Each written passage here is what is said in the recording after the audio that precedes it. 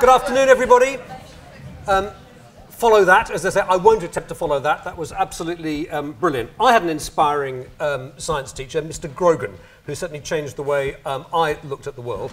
At one point, I was going to become a scientist. I trained as a geneticist many years ago in Edinburgh, and I worked as a geneticist for a bit until I got seduced to the dark side, which in my case meant I ended up working in science TV. And I've been making science television programs for 30 years. When we put scientists in front of the television camera, very occasionally I feel, and probably they feel, that they haven't performed completely up to their best. It's a feeling I sometimes get if I go for a job interview or I'm applying for funds or something. I sometimes come out of there and think, you know what, I could have done better. And most of us get absolutely no training in how to do our communicating. And what we decided to do about 10 years ago as a television production company was to do some training, primarily for working scientists. So I should introduce myself properly. That's me, I'm Paul. We're based in Leeds, and I've been running Screenhouse Productions there since 1991. I think that what we do as television producers is actually rather like what you do as teachers.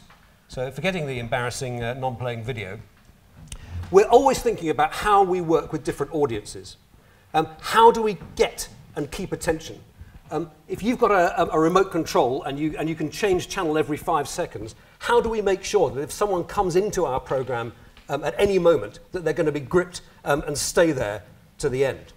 One of the great problems with science, especially if you're presenting for a general audience, is how on earth do you make science relevant? And I think that one of the great challenges, we've heard earlier this afternoon, that so few people go into physics.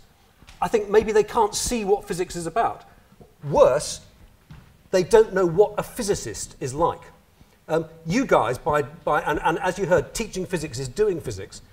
You guys are fantastic role models for what physicists could be like, and other scientists too.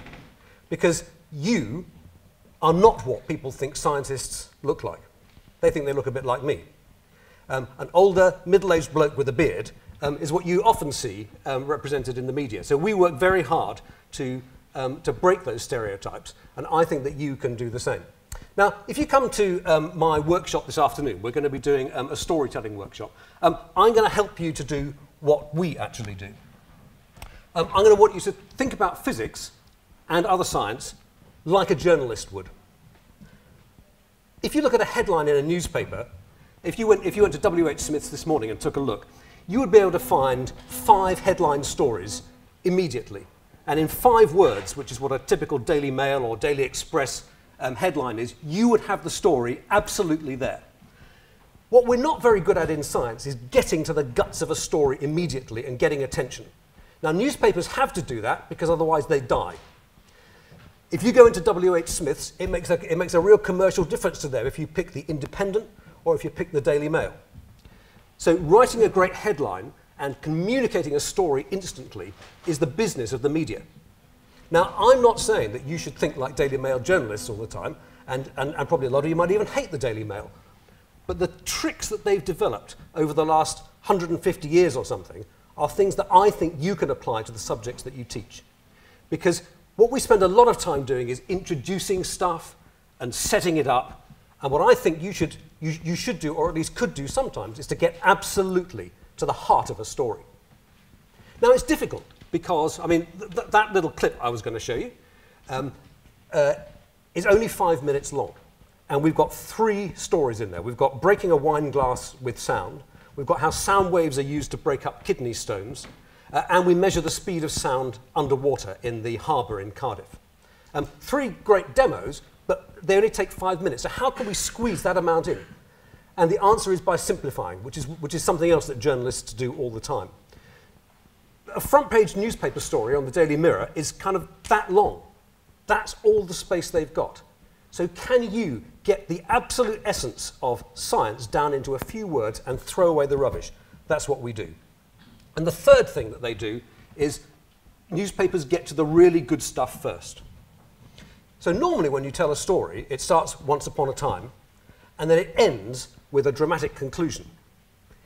Strangely enough, newspapers completely throw that away, and in the headline they tell you what happened, which you might think would spoil the story. Actually, it doesn't, because it's so short, it makes you want to find out the detail and learn more. So actually, putting the good stuff first, which is what newspapers do in a headline, is a great trick that we use when we talk to professional scientists. Now, this afternoon, there are actually going to be two of us. Victoria is stuck on a train and will be here in about 15 minutes. She is a professional actor, and if you are devotees of Emmerdale or Hollyoaks, you may have seen Victoria at various times. She tells me she mainly gets typecast either as an anaesthetist or a prostitute. I don't know what the connection is. But anyhow, Victoria will be here shortly. When she's not acting, she is a voice coach all around the world for big corporations, people like L'Oreal. They think nothing of having all their board members trained in how to communicate. You guys stand up in front of classes all day and may not have had much training in how to use your voices. So we thought we would bring that here today. So it's what we do for scientists and what we can do for science teachers as well. So what we're about overall, whether it's on TV or in front of classes, it's about passion and communication and inspiration. And we think that the tools that we've learned are things you might find interesting. So I hope to see some of you in our workshop this afternoon. And if not, we do run a series of courses, including ones with these two great science communicators who we can bring to the courses that we run. So if you see me around this afternoon and are interested, do come and say hello. Otherwise, I hope you enjoy the rest of the day. And also, congratulations to you on being hopefully inspiring physics teachers too. Thank you very much. Oh, an incredible thing has happened, everybody. I'm not late, honestly. It's you lot, you're early. With 1 minute to go, I'd just like to introduce Victoria. Vic, you don't have to say anything. Sorry. So Victoria is going to be in here running a couple of the voice workshops this afternoon. Breathing. So if you have Breathing. if you have voice on your badge, you'll be with Victoria.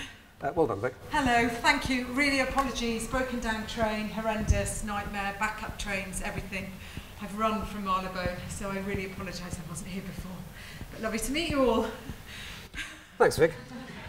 So hopefully we can spend a little bit of time with some of you this afternoon telling you about how we analyse stories for better communication and how you can project and protect your voice. So thank you very much, and we'll see you later.